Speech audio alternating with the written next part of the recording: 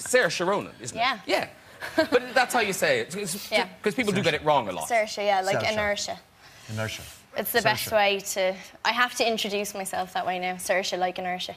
Because people don't get it, otherwise they butcher my name. But in Ireland, people say it different ways. So, like, isn't there Saoirse? Yeah, I don't think I actually pronounce my name the correct way. I say Saoirse, but a lot of people in Ireland say, no, it's actually Saoirse. I think you're saying that wrong, so I don't know. I'm going to say Saoirse. Sean, are you hearing the subtle difference between Saoirse and Saoirse? I am. I'm just wondering what she says when they tell her she says her name wrong. Actually, no.